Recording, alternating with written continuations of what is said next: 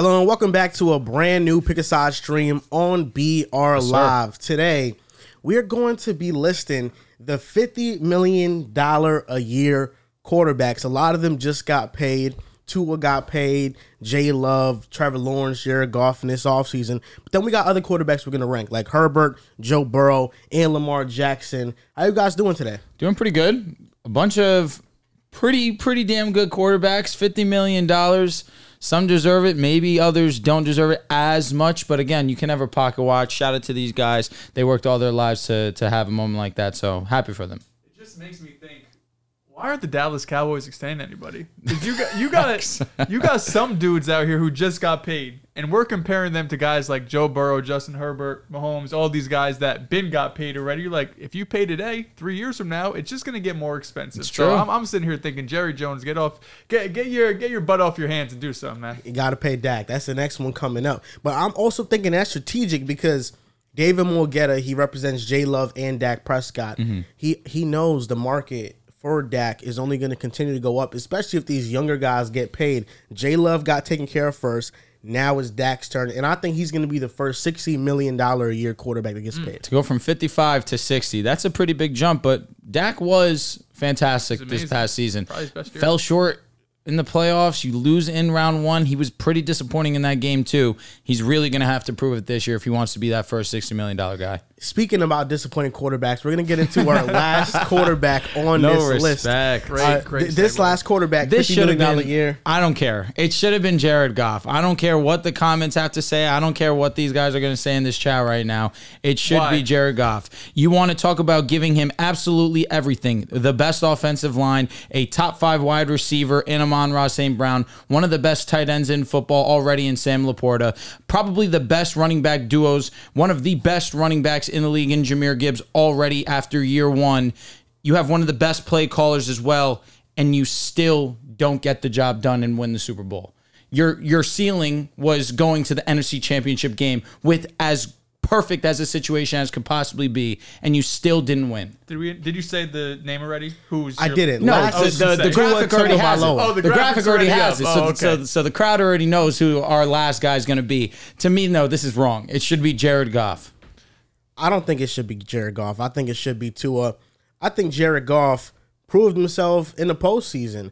Before we get on to Jared Goff, we'll just talk about Tua. Let's talk about him. The reason why he's last is because he was 1-5 against playoff teams last year. 7 touchdowns, 6 interceptions, did not play well in those games. And over the last 2 seasons, he's 3-12 against playoff teams. You know, it's a story as old as man that whenever the Dolphins are heading to the end of the season, the opponents get tough. It's the toughest stretch of the season. They collapse. I remember everybody being excited in 2022 when Tua was having a great season, and the Dolphins, they had a tough schedule, and everybody was like, I can't wait to see Tua prove himself this time around. He folded. He did. Last season, he's having an MVP season. Some people on this table said that he's going to win MVP at like week 8, week 9. I was looking pretty right for a good amount of weeks. Then those tough opponents came, and Tua fell like a domino. It was that Ravens game, man. Wish I could have it back.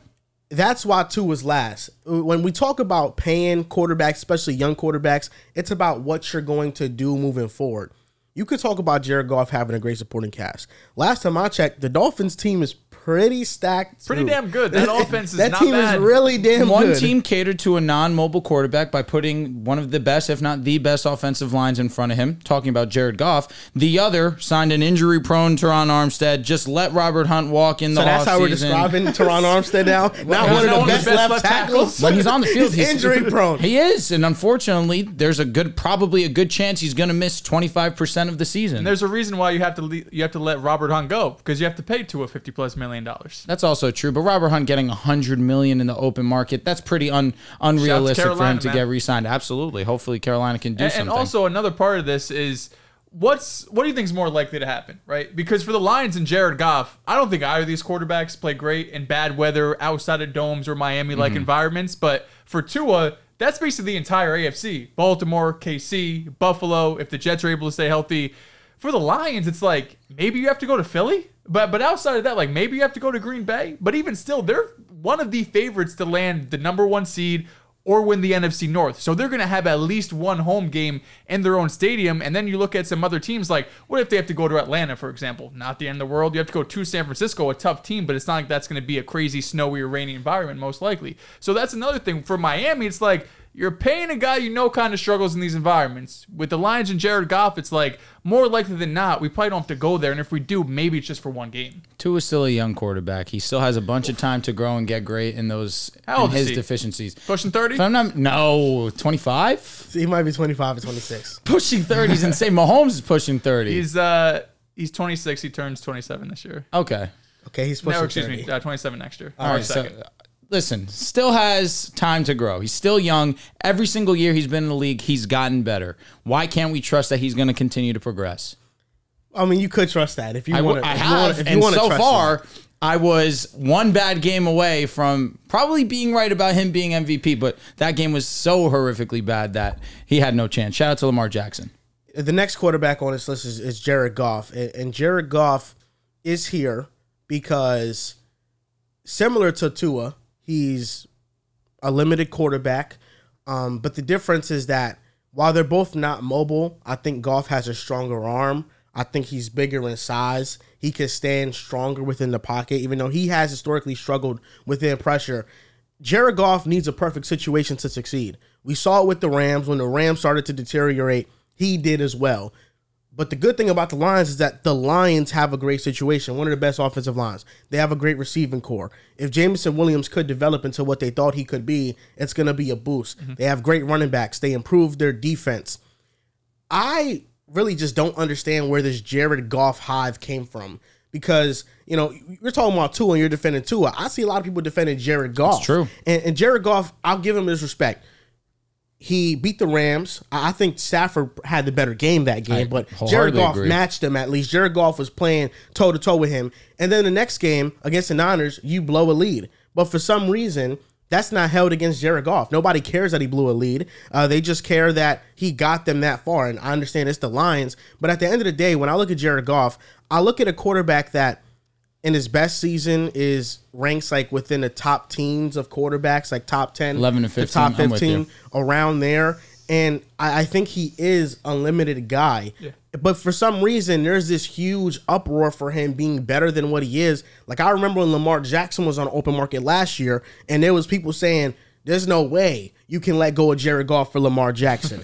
And I feel like similarly this year, when we compare Jared Goff to guys like Jordan Love or dudes that actually have the top-end talent that have shown to do things that Jared Goff physically can't do, Jared Goff is still being a tad bit overrated.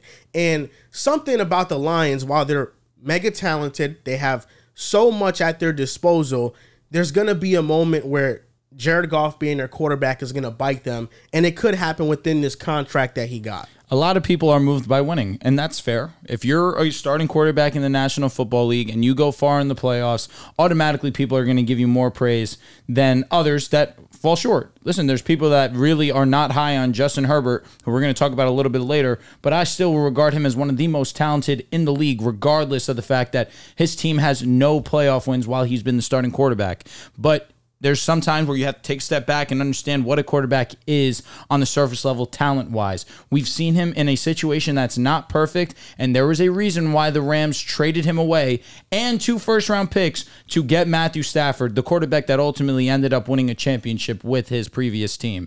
To me, it's really that simple. I would have Jared Goff last on this list because, again, he needed a perfect situation to go as far as the NFC Championship game, and he still blew it, and they did blow a double-digit lead.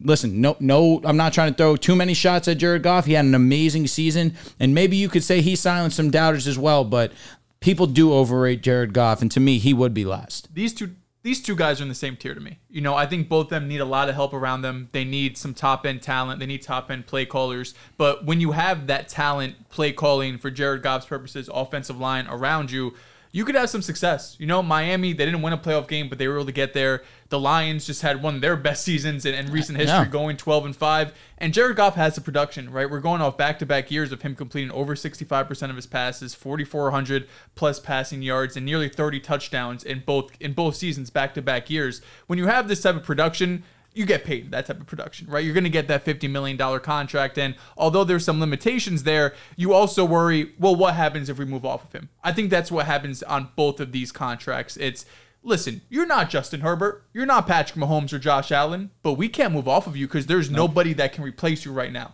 So I think both these guys getting the $50 million contract, a lot of fans are going to look at it kind of with a side eye, but in reality, it's hard to replace the production they're giving you. And they tried to. I mean, in the draft, they drafted Hendon Hooker in the 3rd round. You know, not that he was the heir apparent, but they had that in mind that we're going to draft a guy and see if he can develop. And Hendon Hooker, who played well at Tennessee.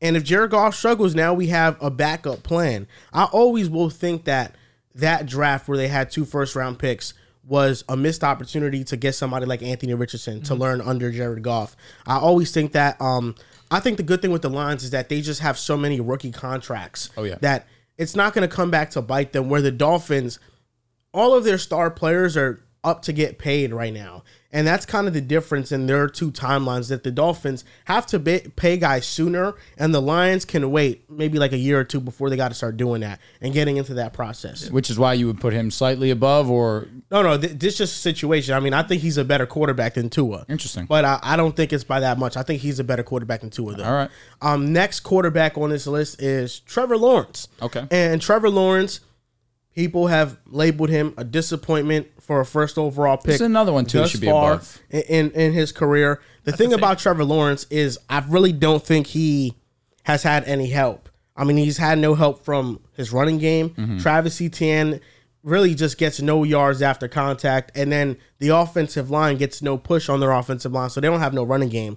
I thought Press Taylor last year did a terrible job scheming up receivers. Christian Kirk got hurt, and their defense was good. So I will say the defense was good last year. But from an offensive perspective, you know, everything fell apart for Trevor Lawrence. The offensive line, the running game, everything was on him. Where I look at Jared Goff and I look at Tua, there are things that you have to get to and you have to limit before you can just focus in on the quarterback. With the Dolphins, you're focused on Tyreek Hill's speed. You're focused on their running game on the edges with Raheem Mostert and Achane. With the Lions, you got to get past their offensive line, their running game. They got elite receivers and Amon-Ra St. Brown. With the Jaguars, Trevor Lawrence is just open. He's just open to handling all the responsibility for his team that there's really not an elite guy you have to cover for. There's really not an offensive line you have to worry about. There's not a running game you have to worry about. So all of the Jaguars games are on Trevor Lawrence's shoulders.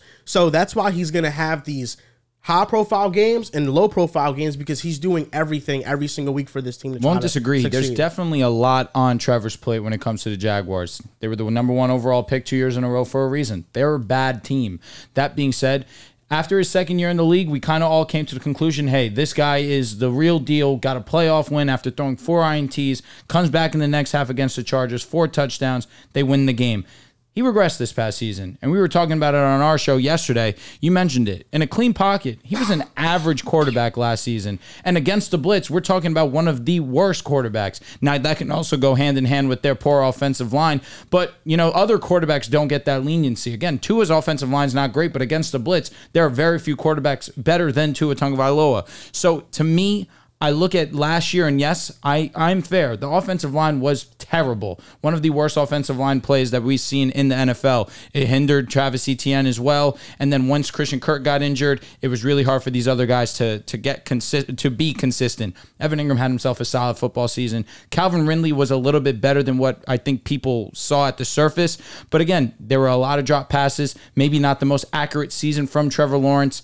This is why it's hard to put him with these other guys that we're going to have ahead of him. We understand that he is and does have the potential to be one of the best in the game, but right now we haven't seen it consistently. I think we just got some heavy hitters in front of him. I don't think it's anything against Trevor Lawrence. Like, if you're doing a quarterback redraft, right? We might have done that a few months ago. If we're redrafting quarterbacks in the NFL, Trevor Lawrence is a top 10 pick. Like, without a doubt, his youth, his mobility, his arm strength, his touch, he has all of the traits you could possibly want for in a franchise quarterback. He just hasn't really been able to hone it all together for a 16, 17 game season, plus going into the playoffs. Of course, he has that insane come from behind playoff win against the Chargers a few seasons ago. But, there's also been issues like this past season where he obviously wasn't himself, right? We talked about in the full-length episode yesterday some of the issues that he was having, if you guys want to go check that out. But it wasn't like everything was on Calvin Ridley and everything was on the offensive line. It definitely played a part there. But Trevor Lawrence still has to put everything together for him to be in this upper echelon, the guys we're going to talk about soon. Yeah, I think also the other guys we talk about, for the most part, have great coaching. And I don't know if Doug Peterson is a great coach. I think he's a great name. But to this point, you talk about the blitz numbers.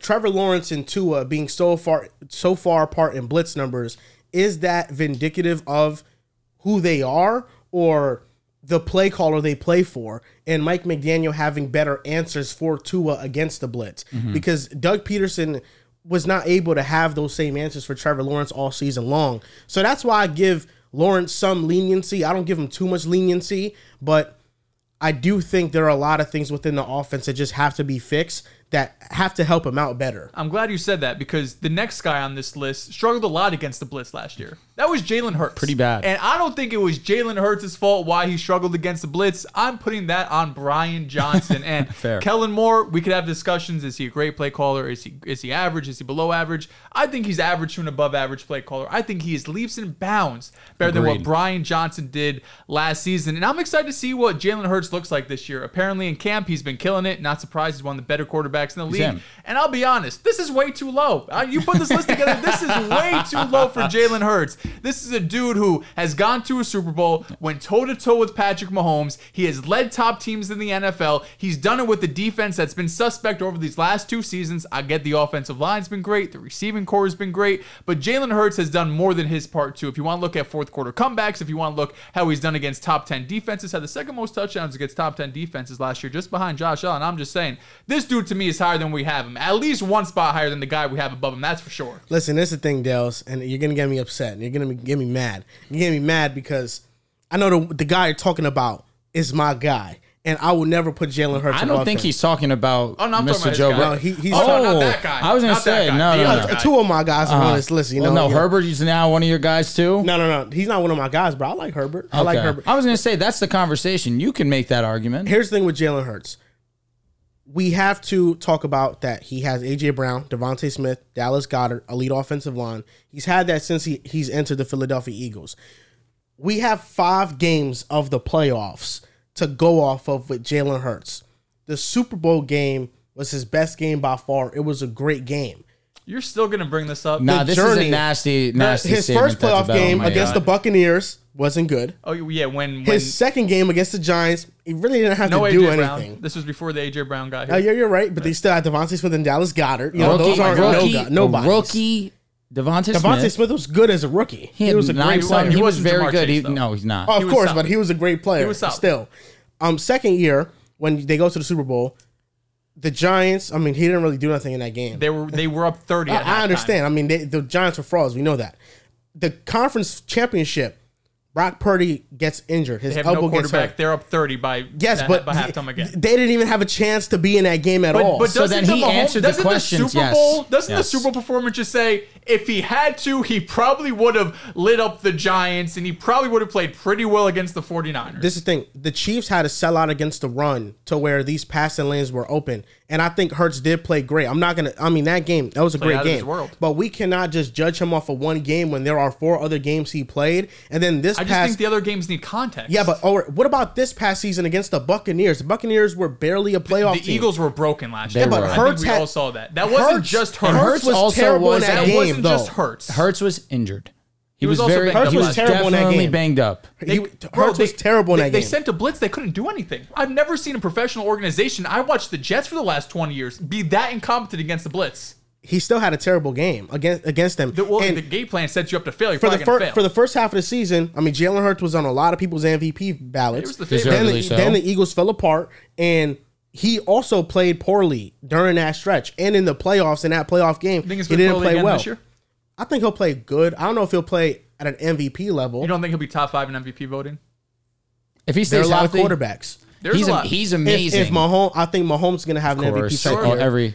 Joe Burrow, if he stays healthy, I think will have a better year. Josh Allen, I think will have a better year. I think Lamar Jackson could have a better year if healthy again. And I think Jordan Love will have a better year. So that's 5.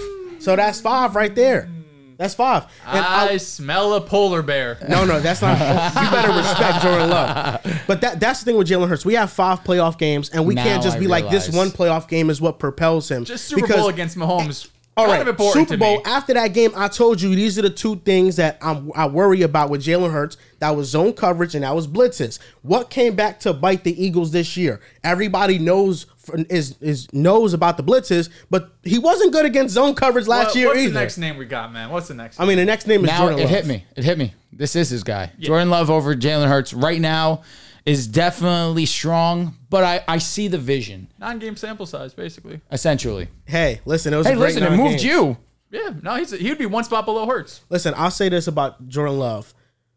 This is a guy that was patient, waited for his opportunity. 32 touchdowns, 4,000 yards in his first season as a starter. He won a playoff game with the youngest offense in NFL history. Yep. This is a similar team that Aaron Rodgers the year before, one of the best quarterbacks in the history of the game, he was not able to get them to the playoffs because in week 18, they had a chance to get into it facing the Lions, and Aaron Rodgers lost to the Lions twice in the year before Jordan Love started. Jordan Love proved everybody wrong. And I hate that when he was sitting behind Aaron Rodgers, it was used as a knock. He's not good enough to play over him. He's not good enough to supplant Aaron Rodgers, even though he was a Hall of Fame quarterback, and there should have been more leeway there. But now that he played well, they're like, oh, but he sat behind Aaron Rodgers. I mean, we were expecting it, right? Whoa. I mean, nobody was expecting him to be this good. No, I think you're creating and I think I agree. Did you just come up with this? No, I didn't just come up with it. I think that people have been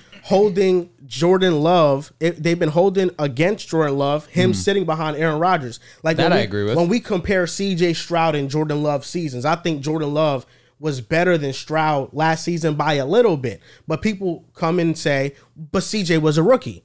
Okay, well, Jordan Love's first year as a starter. I mean, it's hard to being in the league is different from being a rookie. This is your first time actually being in the NFL environment. Yeah, I know, but 0 expectations versus a guy who's expected to take over a Hall of Fame quarterback. That expectation level was drafted number 2 overall. There was expectation. Nobody was expecting the Texans to be this good this quick. They surprised everybody. The Packers just missed the playoffs. We weren't expecting the Packers to be a playoff team. I mean, the Packers, though, when you look at them, Jordan Love had expectations to live up to his predecessors. How could you live up to Aaron Rodgers? That's a ghost. Well, Jordan Love, I would argue, did it this year. Agreed. That's why I wouldn't say that there was expectation for him to be Aaron Rodgers. That's unreasonable. I mean, there's an expectation for him to be the next Packers franchise quarterback. That I 100% agree. If he played anything less than the level he played at the end of the season, they don't make the playoffs. We're talking about him being a waste of a draft pick, and there's going to be different conversations around him. But the fact is, I think the first 10 weeks, he was good. 14 touchdowns, 10 interceptions. I thought a lot of the mistakes he got blamed for weren't really on him. Like, we look at the Denver game where they weren't able to move the offense at all. But towards the end of the season, he played like a true top 3 quarterback. I mean, it's not even crazy to say that he was the best quarterback in the league in the second half of the season and in the playoffs outside of that Niners game. But in that Niners game, I thought he made plays. He made stupid mistakes at the end that cost the team. But they had them right on their heels, the Niners. And I think Jordan Love, just from a talent perspective, arm talent perspective, I put him in a tier with Josh Allen and Herbert and Mahomes from an arm talent. Just talent, I kind of associate that with also you have an amazing arm in terms of strength, but your touch and your placement is still elite. I think Jordan Love has all of that. And I think Jordan Love, what he's making famous right now is the fadeaway throws, where he's just going off that back foot. He got that from Rodgers. That I can give some love to Rodgers for. That's something that's arm talent. I mean, being able to make these throws in any single angle. I put him in a class with the elites of the elites, and him continuing to improve, I think, will eventually be better than Hurts. I think Hurts and him is a conversation. It's neck and neck. But if we're talking about moving forward, I think, I'll just take the guy that got the arm talent. I'm going to bet on the arm talent. Okay. I hope he has a game like Hurts did against Mahomes in the Super Bowl, man. That would be great for Jordan Love. If he gets there, he'll win. He'll win. He'll win. Okay. Sorry, he's going to have to beat Kansas City. He could. He beat them already. Regular season, apparently, again, let's just move on to the next name. Do we want to group these top three together? Because these are kind of the heavy hitters. They are the heavy hitters, and honestly, they make sense. What do we got in the top three? The top three, number 3 is Justin Herbert. Yes. Fair. Justin Herbert, we know why he's top 3. One of the most talented quarterbacks in the league. Some people would say this is the polar bear. And to me, I would say watch turn on the film. Yes. Jim Harbaugh going to the Chargers with Greg Roman. I mean, who knows? Who knows? Yeah. I know you guys are not the hound. He's gonna have one of the most efficient 3,500-yard passing seasons we've ever seen. I agree. I agree with that, actually. There's not much talent on this roster. That's my big concern with the Chargers. However, when you do have Justin Herbert, it allows a lot of people to put a little bit, maybe too much confidence into your team. But Jim Harbaugh being the head coach there, that should put some people's mind also at ease when evaluating the Chargers. But I still worry about this defense. I still worry about the wide receivers. But when we're strictly talking about Justin Herbert, everything on a football field he can do. You want to talk about arm talent. You want to talk about arm strength. You want to talk about getting outside the pocket, improvisation. He can do all of that at a high level with the best of the quarterbacks. He's just on the worst team outside of Trevor Lawrence. And he has the talent to be above both of the guys in front of him. He has the talent to do it. He's got to put the production, the W's together, but he's got the talent. It's not a hot take. I'm surprised you're saying that because number 2 is a 2-time MVP. That's Lamar Jackson. Love him to death. Love him like a brother. You want to talk about playoff dropper, unfortunately. You got to talk about Lamar Jackson. However, in the regular season, 2 MVPs, one of the more exciting players that this game has to offer us. He was sensational this past season, well deserving of his contract. To those that said Lamar Jackson was overpaid, you guys don't know what you're talking about. You want to talk about uplifting and raising ceilings. Look at the last 2 seasons prior to this one where the Baltimore Ravens were leading the division. He gets injured. You have the Bengals come in and swoop in to take the division title. But then, of course, now Lamar Jackson's healthy and wins the MVP and is the 1 seed in the AFC. Yeah, I mean, I think, listen, Lamar Jackson, what he's done in the regular season, he should probably be number 1 on this list, if I'm being honest. 2-time MVP, always win the AFC North, winning best record in the AFC, but unfortunately, he just has come up a little short. A little bit short. I'm surprised who's not that high on Lamar, given that he has a similar start to Peyton Manning to start his career. He does. And I'll tell you what. I'm not going to say that you're wrong. He does. So listen, people like that can overcome. And maybe with that statement alone, maybe I'll become a full-fledged Lamar Jackson fan because history could be writing itself. The number 1 quarterback on this list is Joe Burrow. I think when he got paid, some people had a little bit backlash towards it, even though not as much as like a lot of these quarterbacks on the list. People have a crush on Joe Burrow. I will say this about Joe Burrow. There was this topic I seen on ESPN the other day about like who has the best chances to beat Patrick Mahomes in the playoffs. And they all said Josh Allen. Mina Khan said Josh Allen. I seen her debate a Bengals fan on who has a better chance to beat Mahomes. And Mina Khan's argument was that she used Burrow and Allen's numbers in totality against each other.